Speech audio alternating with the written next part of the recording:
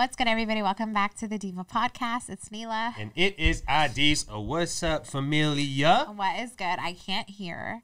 So Silence. if I'm extra loud, like it's because I can't hear. So I was in Vegas this past weekend, and first of all, Vegas has changed like crazy. There was a lot of people out there, which was wild, and it was freaking hot per usual in the desert.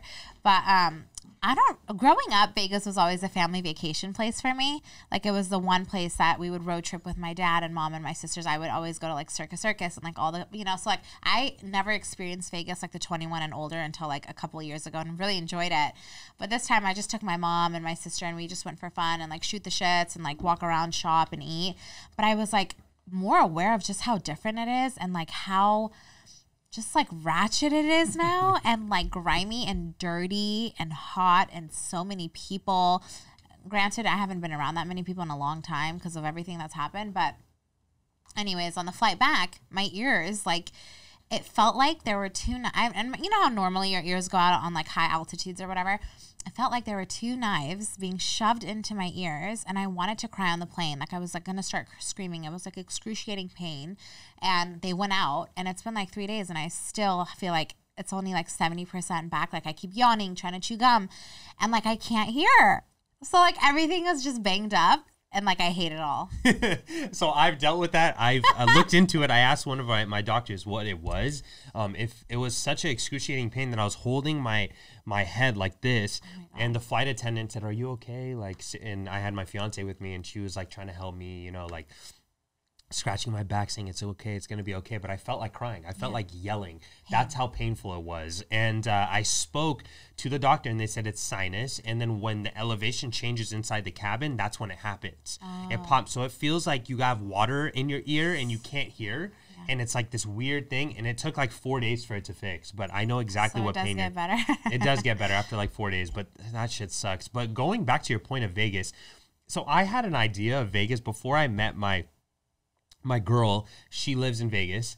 I would go in Vegas, not frequently, but every, I don't know, randomly, right? And I had this idea of what Vegas felt and looked like and everything like that. But now that I'm a Vegas regular, it is exactly how you explained it. Ratchet, so many people, grimy. The only time I saw Vegas really nice was during the pandemic, and that was because there's no one on the strip. There's no one in that area, and they're cleaning everything because of the lack of people around. They finally had time to clean it. Yeah, finally had time to clean the streets, and they were cleaning the windows, and they were like all of these people just cleaning everything.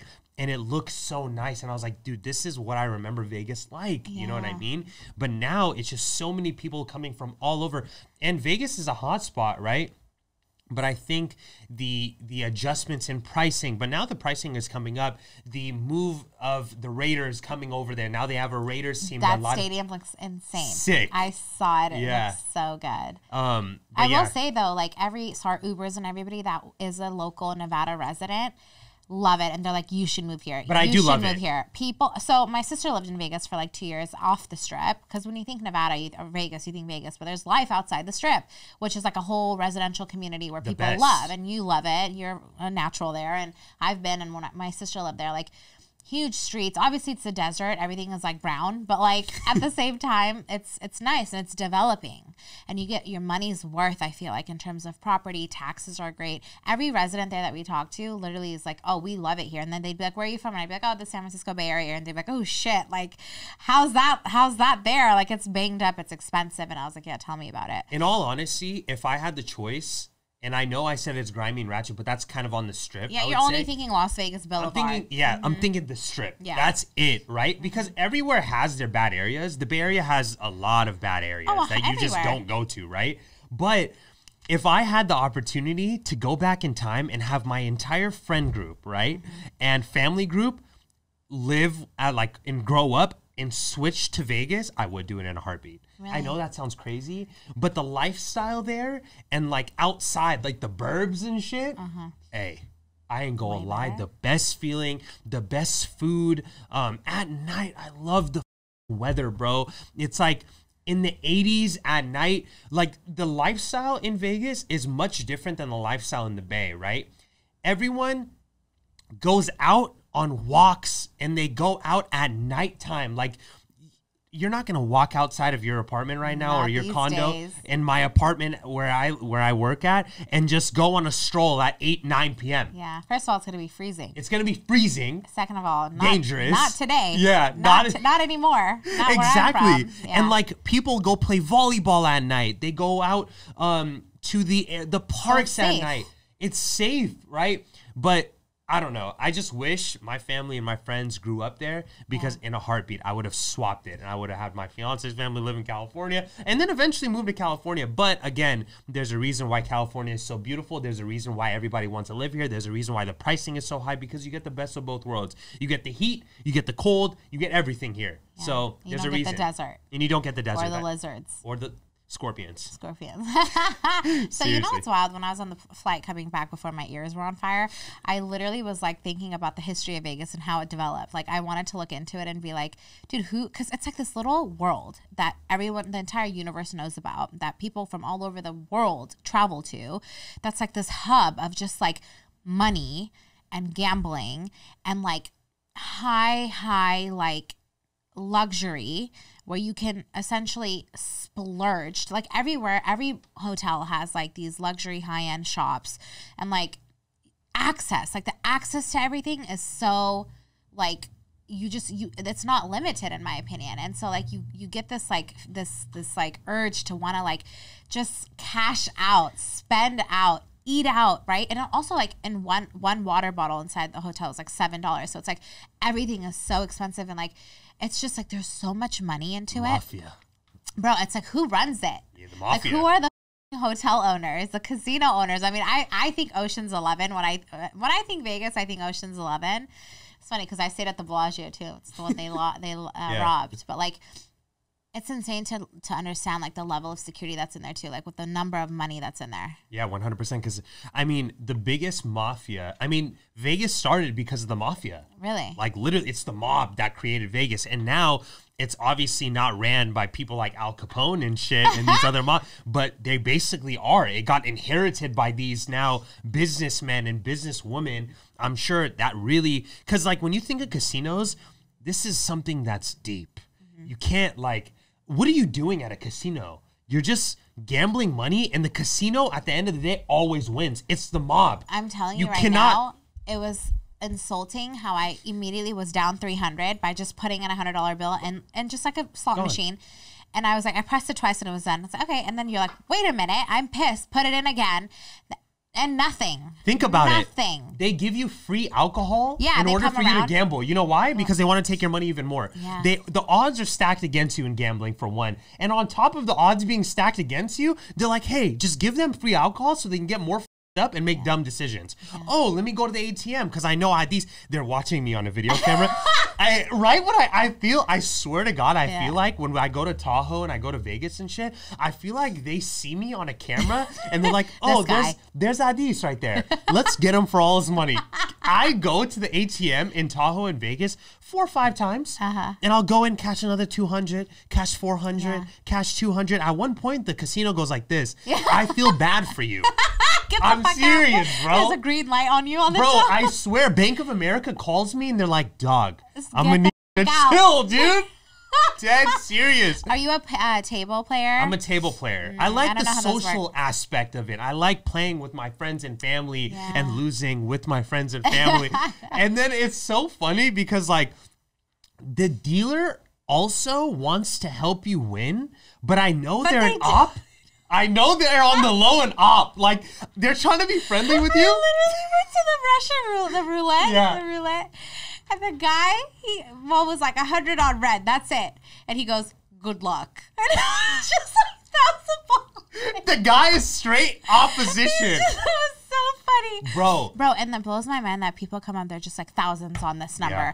Bands on this number, and it goes away like in a second. The Asians that come in with the Louis Vuitton, whenever you see one Asian guy wearing glasses on the inside, there's no sun out, it's hella dark, okay? He comes in with some like Louis Vuitton aviators and like a Louis Vuitton crossbody. There's hella bands in there. They come from crazy money and they'll just take out thousands and they'll put it. They like backgammon and like these baccarat. Not backgammon, I'm tripping. Backgammon is so popular. Yeah. Carambol. There's a solitaire. I swear, bro. And they come in there and they spend thousands of dollars, but they do it because they have like some technique that they use, and usually they win. And they want to off some money because they got it. Yeah. When I went to Vegas last, it was my girl's birthday, right? And I was going in and I thought, look, bro, I got a cool $6,000 to spend. I'm like, I'm gonna cash out on a bag for it, right? Yeah. I had like $5,000-6,000 in cash. I was ready to go, and I usually never carry cash like that or got the funds to spend like that, right? I had been saving up for a minute, okay? So I was saving up some bread. Finally went to the crystal shops at Aria, right? You know those shops where all of the high-end stores, there's an Hermes in there. Yeah, you went there, right? Yeah, the forum shops or whatever. Yes. So I go there, right? And we walk into Hermes because I told you I was going to get her those Hermes sandals, right? Yes. Also, those shops are just so, there's no way you're not going in. Yeah. It's so beautiful. No, and there's a smell. Yeah, the perfume. Aria and Cosmo smell so good. They have that in Disneyland too. Yeah. In Disneyland, they have these thing called they put them through their vents. Yeah. And there's a TikTok about a guy posted their TikToks where he shows you the areas. They have scents for like waffle cones, candy, where they put out these scents to make you want to go into those like ice cream shops and stuff. It's a science behind it. Oh my God. Aria, Cosmo, all of these people do the same thing.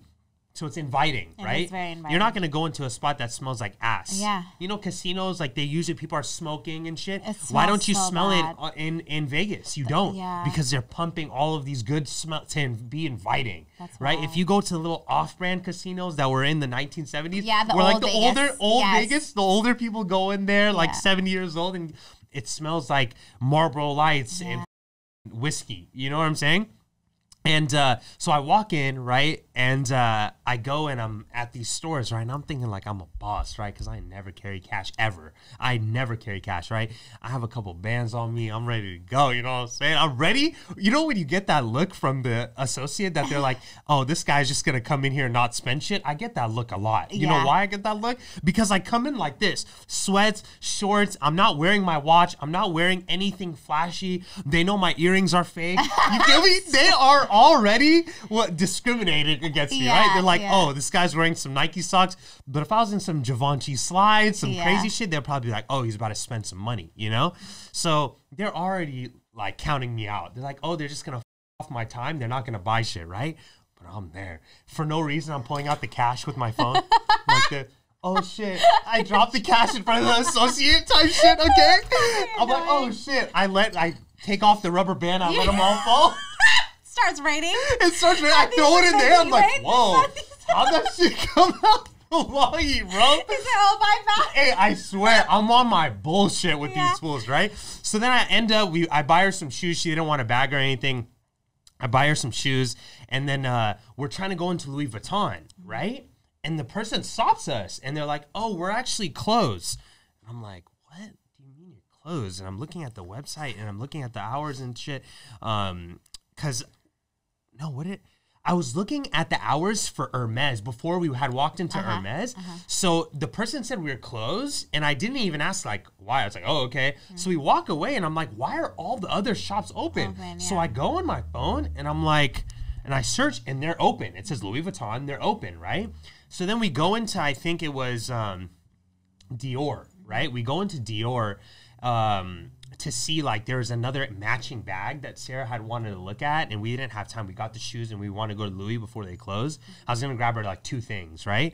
And we look, and there's a Chinese couple. They closed the entire store for this woman and this older man. They walked out with, like, 7 bags, like, older. They're probably in their, like, 60s, whatever. They closed the entire for them, bro. Yeah, it was Asian Bling. What's that show called? I know what you're on Netflix and shit. Yeah. Bro. Big money. That's the type of money that we aspire to be like. I'm gonna be like this. Hey, close the whole store for me. That's wild. That is wild. I actually went to when I was on Rodeo, and they had Gucci. There was the Ace family was in there, and they didn't close it down for them, but they were in this little private back room, and like it was interesting because you see all these people waiting outside, but that's next level. Like if you could shut down the store, like why? I just need the privacy to shop to make sure no one has access to anything. I'm telling you, Vegas is like, it's wild like that. And it's so cool to see, like you see the most casual person sitting next to you, and then they just drop 6,000 on this color, and you're like, the fuck? You know that if it's the opposite color, you just lost 6,000, bro. Like, how about 6,000 in my pocket?